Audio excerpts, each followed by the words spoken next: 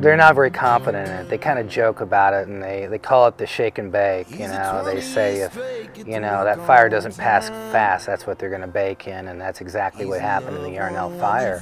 You're in there praying. Pretty much everybody sees God when they're in the shake and bake tent. And this is the current fire shelter that's being used throughout our country. Only protects you up to maybe 500 degrees. By treating this blanket with a technology that I have, along with a NASA-based fire blanket, okay, we're able to increase the protection 3 times of what it is currently. Like in the Yarnell fire, those guys didn't have a chance once they got under the fire shelter. There's no way.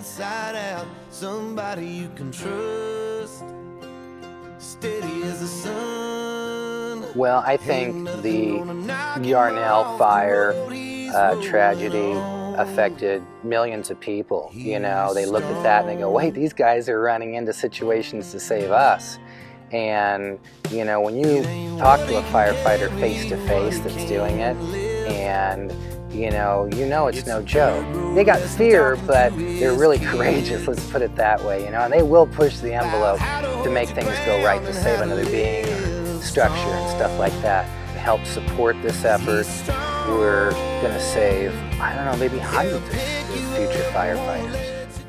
At Sunseeker, we want to provide these new fire shelters for firefighters across the country, but we need the money to develop and produce the necessary prototypes for testing. That's why we're launching a crowdfunding campaign at sunseekerfireblanket.com, where we can raise funds from those who care about firefighter safety, as well as people who want access to these revolutionary new materials.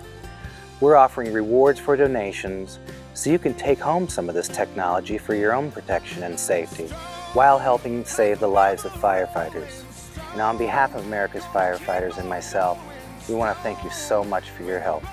They're gonna keep on talking about how he was strong.